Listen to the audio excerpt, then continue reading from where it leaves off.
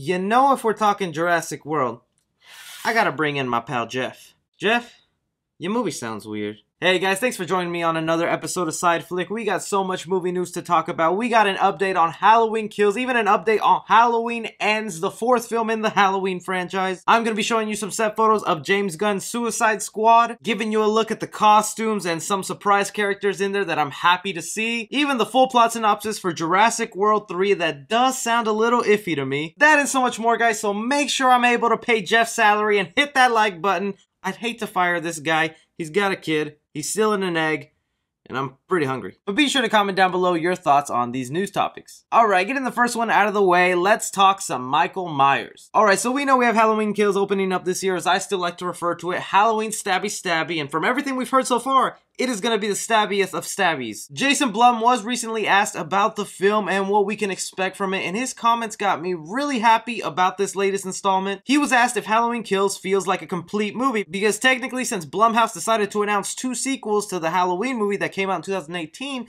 we already know that the second film is basically going to be set up for the third film, Halloween Ends. Jason Blum went ahead and said, "I worried about it until I saw the second one." And David Gordon Green, the director, worried about it. That it would feel like, remember Lord of the Rings, like you weren't getting the full story? It doesn't feel like that at all. Halloween Kills feels like a complete movie. There's a first, a second, and a third. It has a big end. You still know from the end of the second movie where the third movie is going, but the second movie ends in a totally satisfying way. Thank freaking goodness, man, because one of the things I was worried about with Halloween Kills is that it was all just going to be pure setup, building up our anticipation for that third movie, whatever it is that was going to happen in it. Even more so when we saw footage of Halloween Kills and we realized that this movie takes place the exact same night as Halloween 2018. Can you really give us a great story with the limited amount of time you left yourself by the end of that movie? But then we got those positive test screening reactions that went through the roof. I am getting my hopes utterly high for this film. You gotta point out that Jason Blum there did say it has a big end. I'm still going with, even though if this feels like a complete story, it's gonna end on a big cliffhanger. It's gonna end with some sort of Infinity War style ending where you're kind of upset, you're kind of mad. Heck, Michael Myers could win by the end of this movie. We could see Michael Myers' version of sitting down on the log, staring down at sunset, and the film just ending on him. How do you feel about Jason Blum's comments that Halloween Kills does feel like a complete movie and not just filler or setup for another film? Sticking on the horror movie train for a little bit, one horror movie that just got announced that is getting a prequel has me a little curious. Some of you horror fans out there might know of a film entitled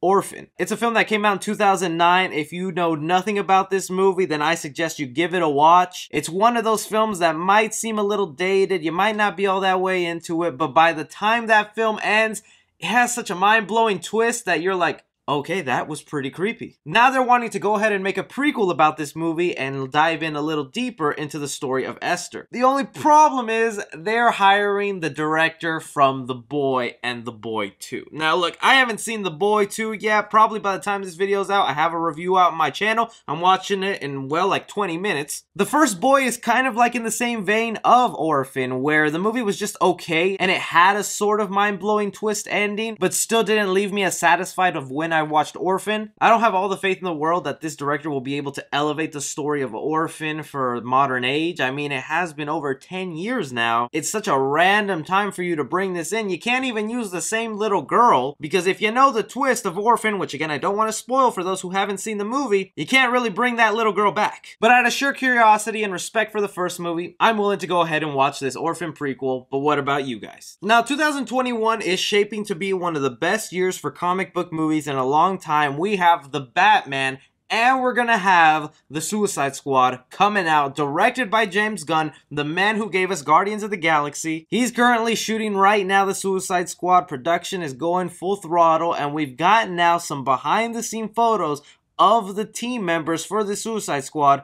And I gotta say, I'm loving their kooky costumes. Now, it hasn't been 100% confirmed who each one of these characters are, but just from looking at them, it's easy to confirm who they will be. I mean, you have Harley Quinn there. I love how she's getting the red and black hair color scheme. It is way more traditional, in line with her cartoon counterpart of where she originated from, so I love the respect being paid into that. If you know, a couple months ago, we had more leaked Suicide Squad photos of probably the first team in the movie. It said that the Suicide Squad will open open with a current Suicide Squad team going out on a mission and a bunch of them dying off from their bomb necklaces going off. I also really dig the costume for Polka Dot Man. I mean, all you have to do is put on a onesie and have some polka dots on it, but they went the extra mile and I like that. They're gonna find a way to make Polka Dot Man's powers so cool where you're gonna walk out that movie going, kind of wish I had polka dot powers. But probably my favorite one and the one I'm most looking forward to just for the visual effects on this character is Shark King. Shark King, if you don't know, is a famous DC villain where it's basically a half man, half shark looking thing. He's premiered on the Flash TV series, looking pretty damn good if I might say. That's the voice actor in costume right there in a motion capture suit, so we'll see the visual effects later on because we did have that leak that he'd be in the movie, but it wasn't confirmed. Now looking at this, he's gonna be in the movie. An evil shark man being part of this new Suicide Squad?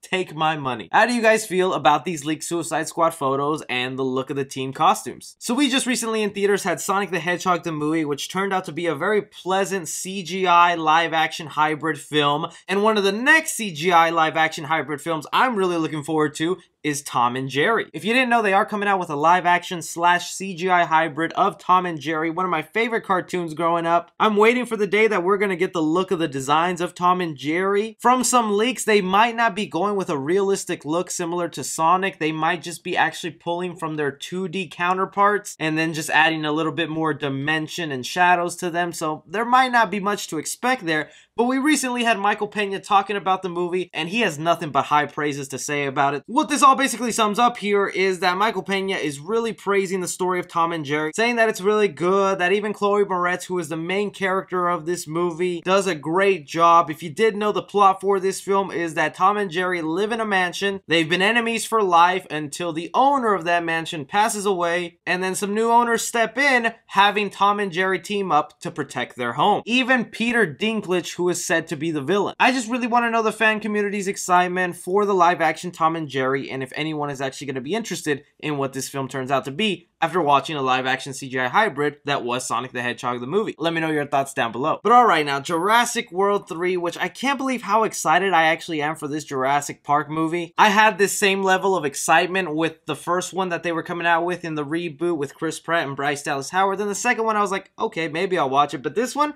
something about me has me so excited just because of how different it's going to be. And now we know it's going to be very different because the plot has leaked online. We know this plot is legitimate because it comes from Universal's own licensing website. A very dedicated fan was able to find it, screenshot it, show it to the public before it was erased. And the story for Jurassic World 3 goes as, when young Macy is abducted by dino poachers, Owen and Claire set out to find and rescue her, with their journey taking them to a dinosaur habitat operated by a global corporation with a possibly sinister agenda that's even now being investigated by Alan Grant and Ellie Sattler. Part of that has me really excited because of that mention of Alan Grant and Ellie Sattler, those original characters from the first Jurassic Park. To me, it really is not a Jurassic Park movie unless you have Alan Grant in the film. It's one of the reasons I will always respect Jurassic Park 3 and have it in high standards. And knowing that Alan Grant and Ellie Sattler are still continuing their investigative work with dinosaurs and helping the community and trying to take down this organization that is obviously trying to do evil things to dinosaur is pretty cool. The part to me that seems a little iffy is the involvement of Macy. If you didn't know, by the end of Jurassic World Fallen Kingdom, it was a big reveal that you find out that the little girl in the movie Macy is actually a clone of the daughter of who was working on the Jurassic World Park, Lockwood. It's obviously a very super illegal thing that he did to clone a human being and actually do it successfully. It seems now that word has got out that she is a clone and now evil people want to take her because she holds the key to cloning other dinosaurs, or maybe even other humans. I don't see how that would be Owen or Claire's responsibility to save her. I would just think they do it out of the goodness of their heart. Also, I guess I was expecting this to focus more on the dinosaurs at large and maybe how they're affecting the public, when this feels more like a personal story staying away from the dinosaurs in the world. You also got to pair that up with Chris Pratt's recent comments that Jurassic World 3 is going to feel like Avengers Endgame, where everyone in the Jurassic World community is just gonna be a part of this film, because we've already gotten some confirmed people, obviously the big names like from the original Jurassic Park franchise, and even some lesser known characters that are also being confirmed to come back that I'm happy with, but some ones that we might not expect that could be surprises, like the little boy from the third Jurassic World movie. I'd love to see what he's been up to, and I know maybe a far stretch, but Samuel Jackson had an off-screen death, and if you know anything about movies, if your death happened off-screen, there's always a possibility you can come back. Of course, he lost an arm, but he can come back with a prosthetic. I'd love to see Sam Jackson yelling at some dinosaurs. Heck, he can even be the one behind this evil corporation, because he's got a vendetta for a dinosaur taking his arm. Maybe he wants to clone an arm back. Some lizard Spider-Man stuff going on here. The other cool thing that we got from this leak is the working title for Jurassic World 3 seems to be Arcadia. The basic definition for Arcadia means to be in harmony with nature. That's kind of cool and goes in line with what they're going with. Dinosaurs, humans, living in harmony. Who knows how this film ends, man? I'm feeling that it's just gonna be an atomic bomb wiping out everybody. But I'm really curious to hear what you guys think about this leaked Jurassic World 3 plot, and does it have you interested? Are you like me and are a little iffy about it and will want to see some footage first? But that's just some of the news topics that interested me in the past few days, guys. Make sure to leave your thoughts down below. Don't forget to hit that like button. Little Jeffy is counting on you. But as always, my name is Chris. Take care.